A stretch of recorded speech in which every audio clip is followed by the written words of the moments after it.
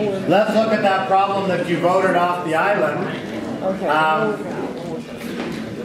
Again, this was an old exam problem. It was the very first problem on the exam, and I believe I promised you that your first problem on the exam would look like this. It would be a messy circuit. You'd be asked to rank the bulbs 2 at a time, then we'd make a change to the circuit. We'd ask you how that affects some of the bulbs. You're going to have the same problem, different circuit. Now, the way to solve that problem is always to first of all identify what's independent of what. Which branches are independent, having their own connections to both sides of the battery. And then you draw those 2 branches as if they were the same. I'll call this branch 1 and this is branch 2.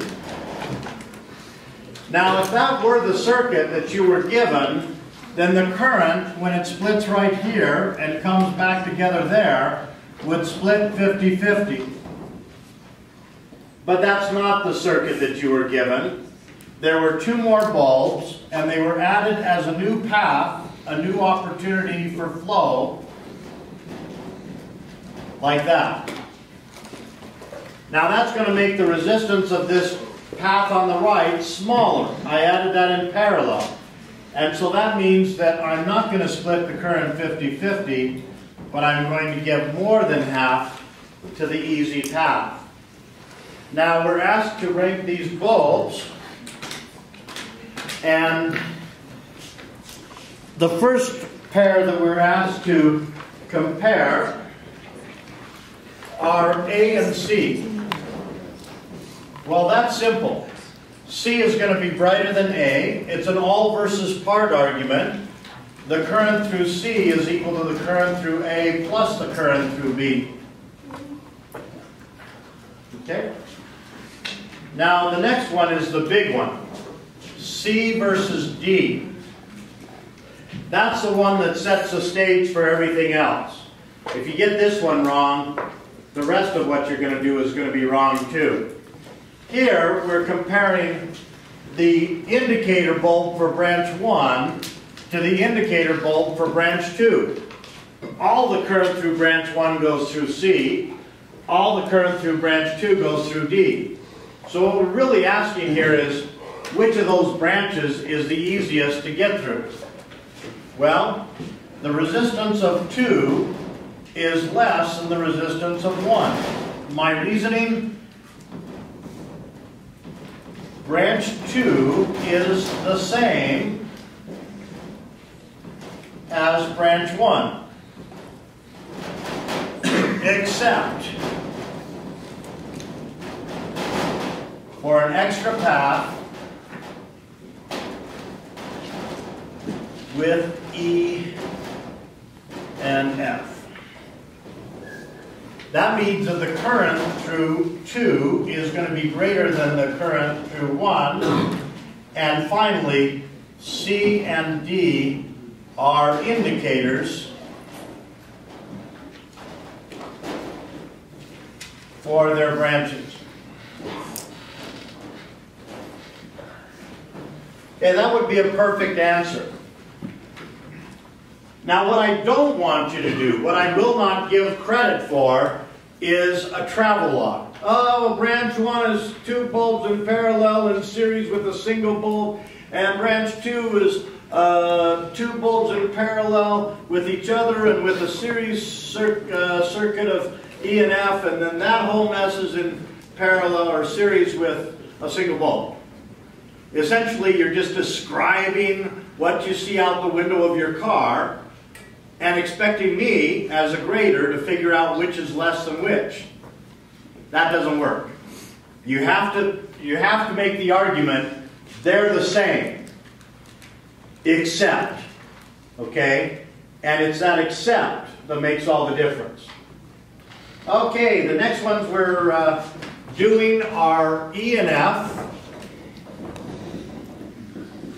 And all you have to say is series. And then we have B and G.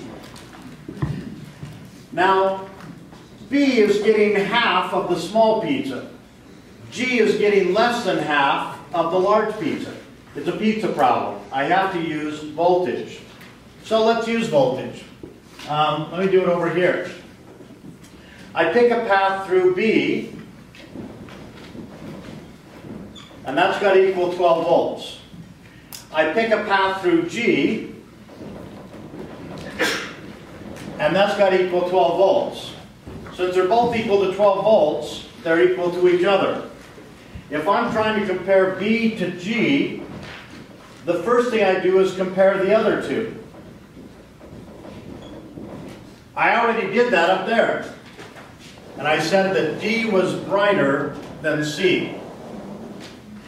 Because D is getting all of this big pizza, and C is getting all of this small pizza. So if D is brighter than C, it's got more volts. So now when I compare B versus G, the inequality has to go the other way. These guys are sharing the 12 volts. If D is taking a really huge share of the 12 volts, that's leaving a very small share for its buddy. Right? It's a zero-sum game. Got to add up to 12. Okay?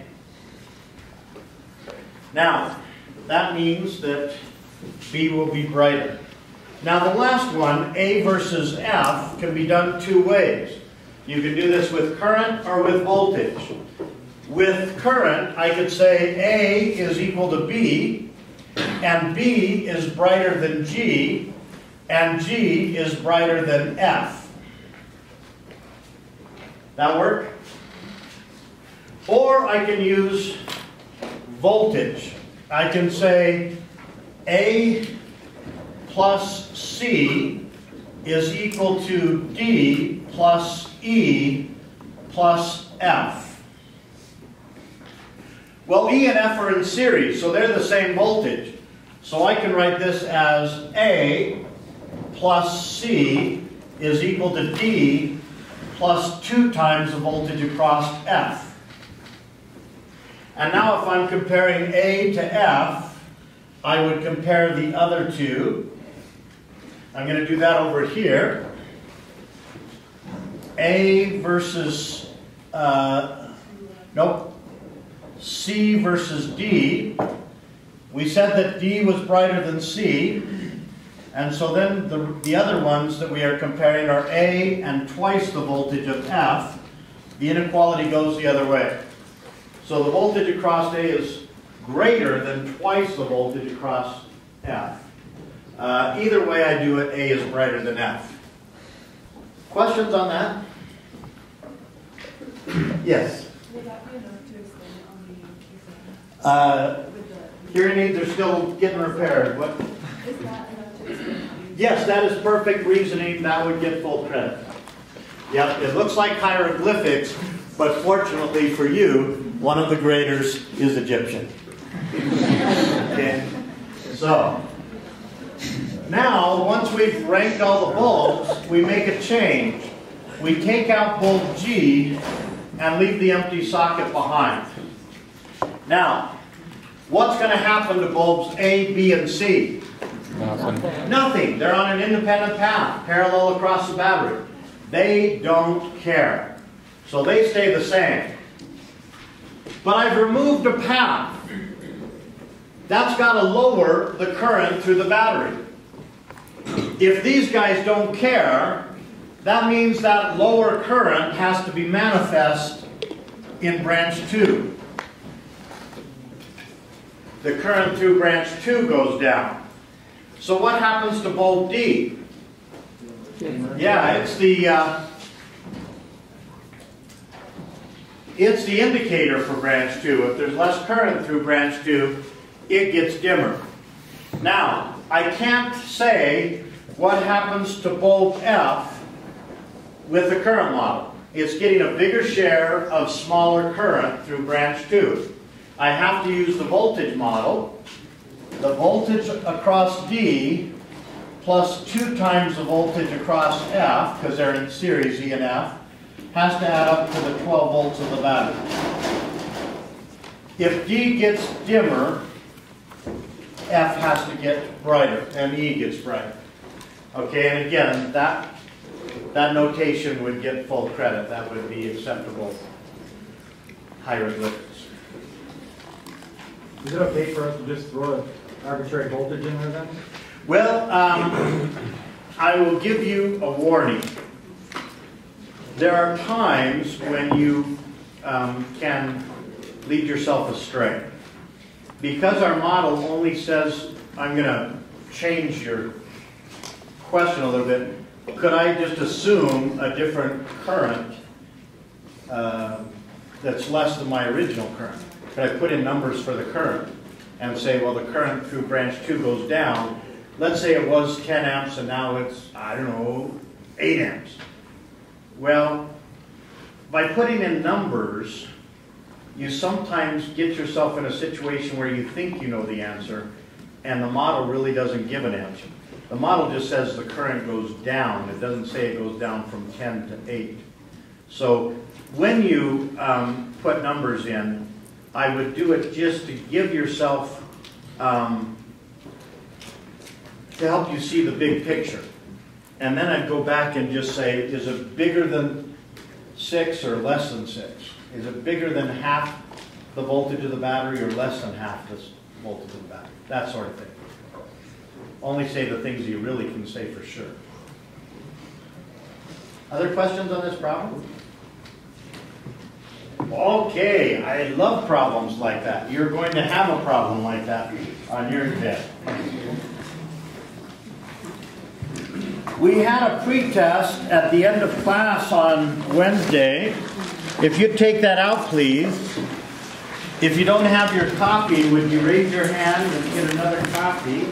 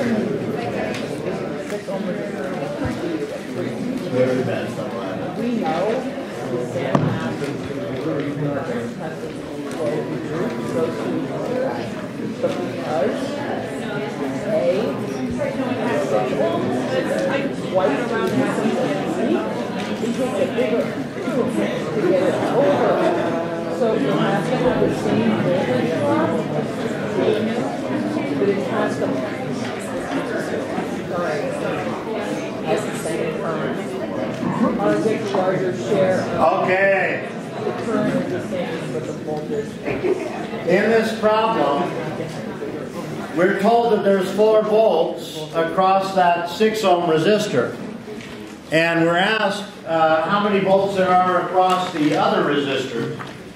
Now, if I'm a voltmeter, and these are the leads, okay, I'm this Mr. Voltmeter, and my arms are the leads. Danger, danger, Will Robinson. What we're told is that if I put the leads here and here, I measure 4 volts on my tummy, okay? And if I move this lead over here, that doesn't change the reading on the voltmeter. The voltage difference across the connecting wire is 0 because it has no resistance compared to everything else. So here I measure 4 volts. If I move that here, I measure 4 volts. If I move that here, I measure 4 volts. So I'm going to have 4 volts across that. Now any path from one side of the battery to the other has to add up to the 12 volts of the battery, so that has to be 8 volts. Okay? Now I chose this example very carefully. I chose it in such a way that I could bring up a very important question. Did those 8 volts split at the junction into 4 and 4? No or heck no? Heck no. Volts don't go anywhere. Volts don't flow. That's the current. The current. The volts, when I say volts, I'm being sloppy. I mean voltage difference or pressure difference from here to here. You'll notice that I have the same volts across these two paths, even though one path is twice as hard. That's because we're not talking about the flow. What we're doing here is we're taking two straws, a skinny one and a fat one, and putting them in my mouth and blowing. The blowing sets up the pressure difference across the straws. The pressure difference is the same across both straws. The battery's pushing the same to get coulombs through both of those straws. But because this is a hard straw, a skinny straw to get air through, I get a trickle through this, I get a gusher through that. In truth, because this is twice as hard, I'm going to get half as much current through this as here. It'd split in a 2-to-1 ratio. Now, I can show you that those 8 volts don't split because I can change this circuit. If I change that circuit by adding one more resistor, now when I measure the voltages across the boxes, I get 9.6 across that resistor, I get 2.4 across that resistor, and that resistor, and that resistor. Now, when we divide up the 12 volts of the battery, we divide it up amongst things that are in series. That's why we put the blue boxes around things. What's in series with what? And when things are in parallel like this, we found that the equivalent resistance of that box is less than the least resistant path. So that means the resistance of this box has to be less than 2 ohms. Well, less than 2 ohms is going to be less than 4. And so when I divide up the 12 volts of the battery, I get much more than half across this top box, less than half across the bottom box. Now the actual numbers of 2.4 and 9.6, I'll show you where that comes from in just a few moments. Okay? Now let's use our clicker and tell me how you answered this question on the pretest.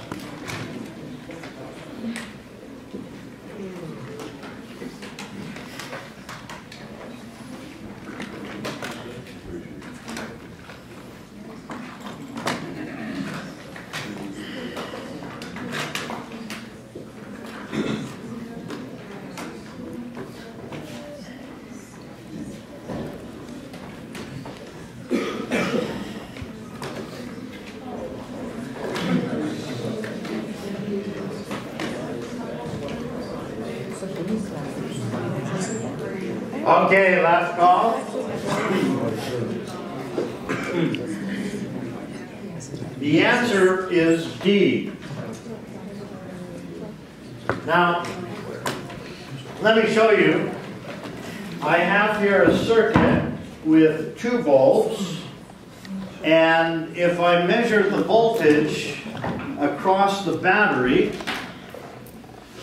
what I get is almost 12 volts, 11.86. Now if I measure the voltage across that top bulb, it's almost 6. Okay, so it should be 12 volts, 6 volts, and 6 volts. Now if I unscrew this bulb, the voltage across the dark bulb is 0. And sure enough, that's what I get, 0 volts. Any path from one side of the battery to the other has to add up to 12, and so that means that the 12 must be across that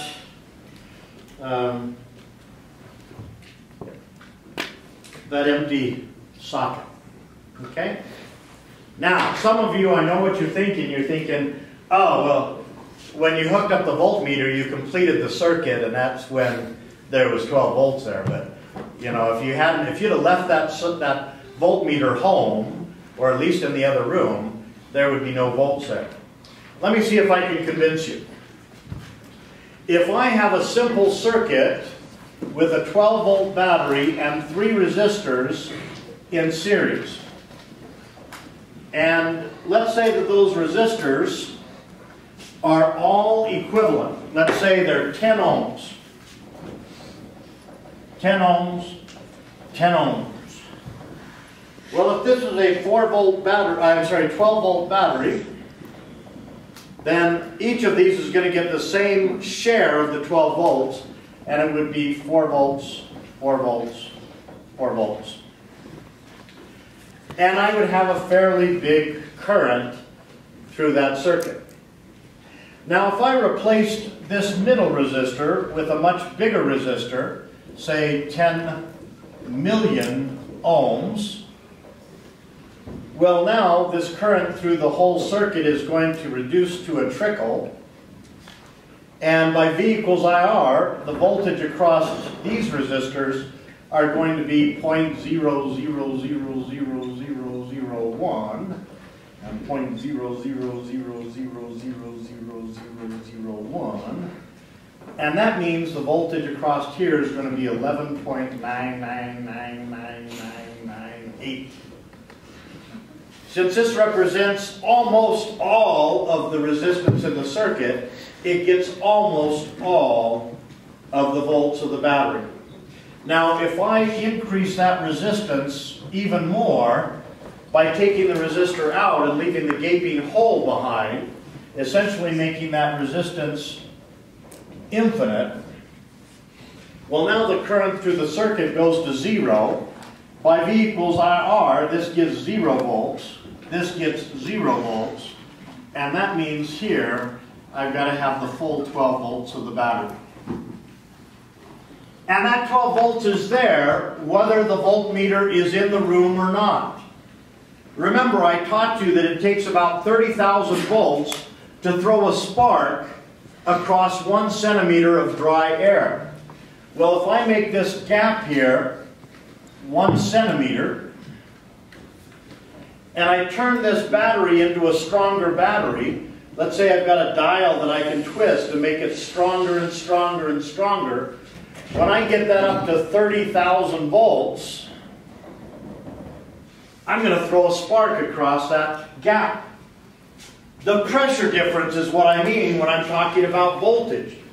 It's the voltage difference or electric pressure difference from this side of the gap to that side of the gap.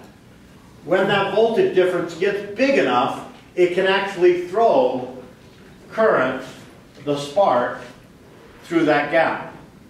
Okay, you're never going to see that with a 12-volt battery. But with a 30,000 volt battery, you buy those at Costco, they cost only $8 million. Okay, you can get that to happen. Now, the key is contained in one single word. When we were talking about the voltage model, it turned out to be very simple. What goes up must come down. The 12-volt rise across the battery had to be matched by a 12-volt drop of around any loop from one side of the battery to the other. I never said any closed loop, any loop. I have to have a 12-volt drop. Okay? If it was 30,000 volts, would the resistors on either side of the gap, would they still be 0? Oh, once I got the spark going through, then by V equals IR, there would be a voltage across them as well. Okay. Now, by throwing a spark, what I've done is I've ionized the air between in that gap. And the resistance of that air is not going to be infinite. If we did this experiment in space, where we've got 1 molecule of hydrogen for every cubic centimeter, you could not throw a spark no matter how big you made that battery. The voltage wouldn't be able to get across. And in space, no one can hear you scream. Okay? Now, on one of the sample exams, there's this problem here. It turned out to be a very difficult problem for the class, which makes it an excellent teaching problem. I've got a copy here on the document camera.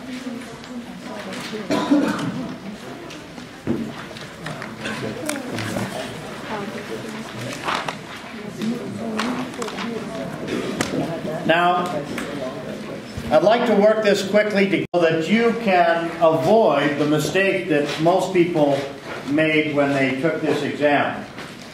We have a simple circuit looking like circuits we've seen before, with the exception of that nichrome wire. Now remember, the nichrome wire you actually handled in the first tutorial on circuits. You found that it got warm. But it didn't melt like if you had taken a regular connecting wire and put it from one side of the battery to the other, that would have melted the wire. Nichrome wire has resistance. And the longer the wire, the more resistance it has. Indeed, it's very linear. Twice the length is going to have twice the resistance. Now, we're asked to predict what the voltage would be across bulb A, bulb B, and bulb C when we change the length of nichrome. Now, the first one to fill in is bulb B. It's parallel across the battery, so it just doesn't care. It's got 1.5 volts, come heck or high water. The only way you can change that is if you short out the battery. Now, what about bulb C? Well, I know that the voltage across bulb C is equal to the voltage across the nichrome because they're parallel. And so that means whatever I've got across the nichrome, I've got across C.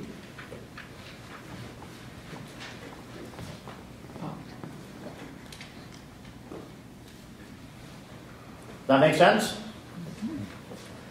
And now, to find the voltage across A, I use the fact that the voltage across A plus the voltage across C has to equal the 1.5 volts of the battery. Or I could have said the voltage across A plus the voltage across the nichrome is equal to the 1.5 volts of the battery. Either way.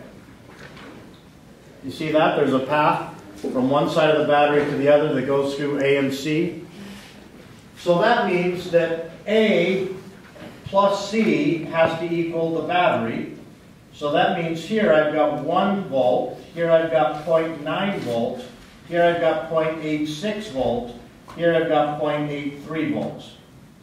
Because 1 plus 0.5 equals 1.5, 0.9 plus 0.6 equals 1.5, 0.86 plus 0.64 equals 1.5, and 0.83 plus 0.67 equals 1.5. We on the bus? Now here's where it got hard. We changed the length of the nichrome from 40 centimeters to 3 miles long. And when I gave this exam, everyone raised their hand, and when I went to them, they said, "How many centimeters in a mile?" And my answer was, oh, I'm sorry, there's a typo there. It's not 3 miles of nichrome, it's 30 miles of nichrome. No, it's 300 miles of nichrome. No, it's 3,000 miles of nichrome. It's big. That's what I meant. Big nichrome. Don't be converting miles to centimeters, okay? Now, before we answer this part B that everyone got wrong, let's go and answer part C, which everyone got right. If I just take the nichrome out and leave the empty socket behind, the gaping hole, the voltage across B is going to be 1.5 volts. The voltage across the battery is going to be 1.5 volts. Now, what can you tell me about the brightness of A compared to the brightness of C? Equal. They're equal. They're in series. And they got that up to 1.5, so that's going to be 0.75 and 0.75. We good with that? Let's go back to the hard one. Okay, let's go back to B. Now, the voltage across the battery is going to be 1.5 volts. The voltage across the bulb B is going to be 1.5 volts. When the current has to choose, after it goes through A, the current has to choose between going through bulb C or going through 3,000 miles of nichrome wire. What can you tell me about the brightness of bulb C compared to the brightness of bulb A? They're going to be the same. Okay, all the current that goes through A is going to go through C. Maybe one electron named Fred is going to go through the nichrome, but I doubt it. Okay?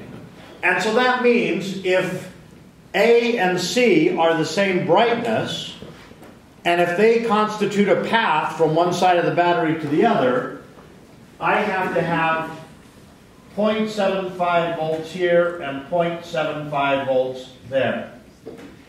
In other words, A and C aren't glowing any differently than they were in the last part of the problem. Now, what is the voltage across the nichrome? Tell your neighbor real quick. What is it? 1.5 volts.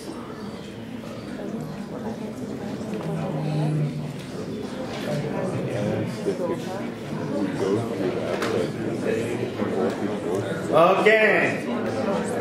Now, the answer is 0.75 volts. Oh, yeah.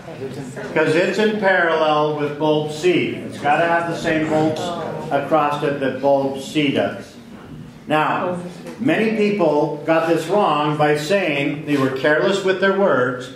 They said, oh, the bigger the resistance, the bigger the share of the 1.5 volts. Since this is a huge resistance, it gets the full 1.5 volts. Well, that's only true for things in series. And bulb A is not in series with that nichrome. A is in series with the network of the nichrome and C together. And a network that's parallel has resistance less than the least. And so that network's going to have a resistance that is a tiny, infinitesimal amount less than the resistance of bulb C. And so in essence, it's the same as A and C in series. Okay? We have another path. The path is so ugly that virtually none of the current chooses to go down. Check that your neighbor's okay with this answer, please.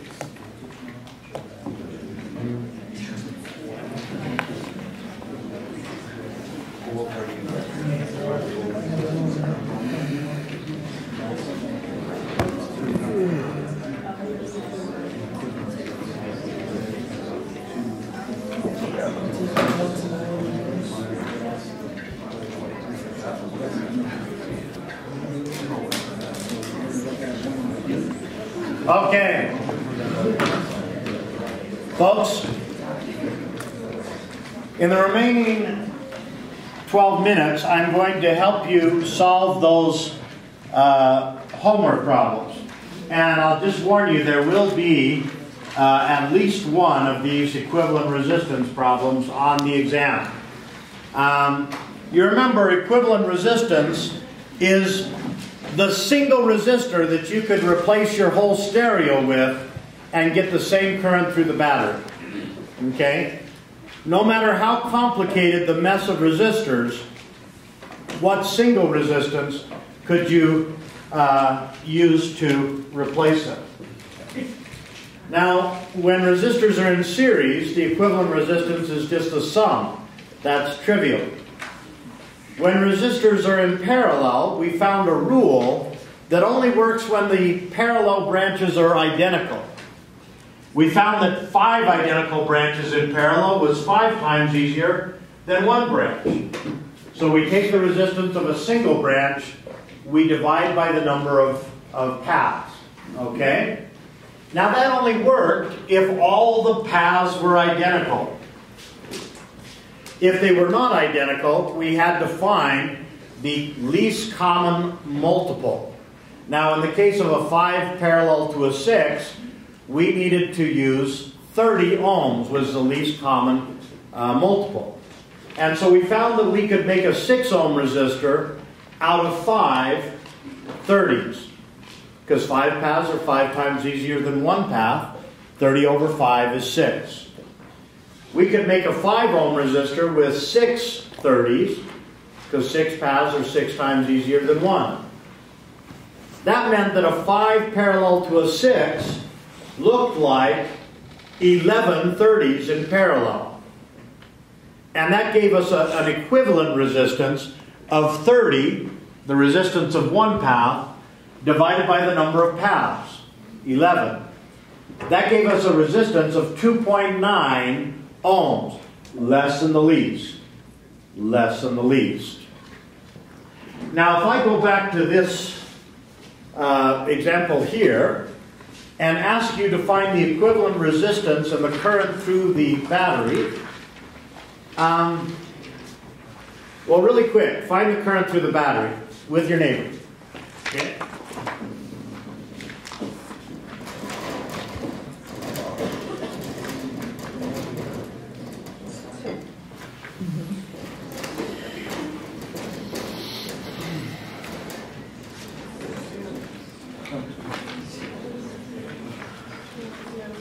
Okay. Remember what you want to do. You want to replace this circuit with one single resistor. Okay? And to find the current through the battery, we use V equals IR, but we use it globally. Where delta V means the battery voltage, I means the current through the battery, and R means the equivalent resistance of the circuit. The equivalent resistance is what we're looking for here. Now, I find the least common multiple, which is 6. Well, first of all, the equivalent resistance has to be less than the least. So that means it's going to be less than 3, right? Okay. So, we make that 3 out of 2 6s. Now I've got 3 6s in parallel. That's the same as a 2. That's my equivalent resistance. V equals IR means that my current through the battery has to be 6 amps. Okay? 6 amps. Now, I can also use V equals IR locally. And in that case, the delta V is from any point A to any other point B. And the current is the current that flows between those points, and the resistance is the resistance contained between those points. Now, typically in these problems, the first step is to find the current through the battery. Now, once I found the current through the battery, I go back and I look for the current through the rest of the circuit. If I have 6 amps going through this battery, and it's got to divide between these 3 paths, is it going to divide evenly or some other way? Even. Yeah, they all look the same, so I'm going to get 2 amps, 2 amps, and 2 amps.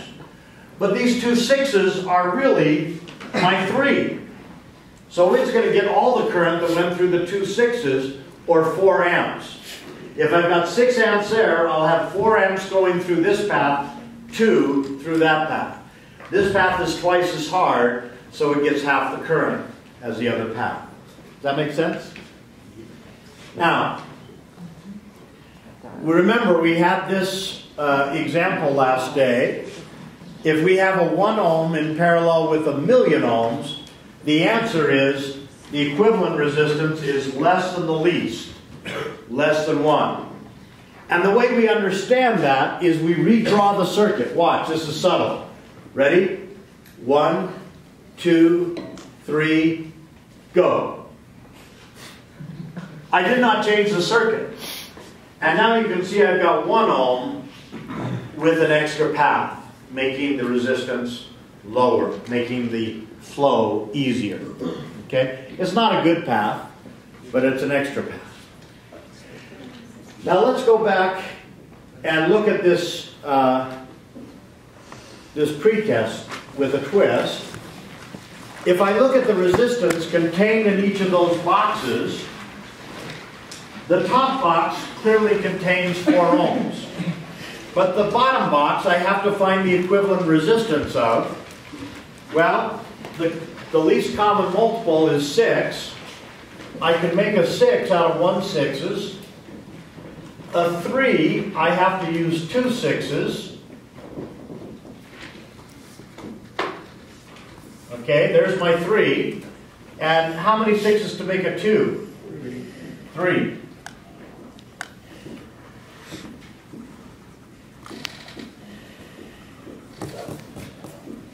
So that circuit in the bottom box looks like this, if I make it all out of 6's.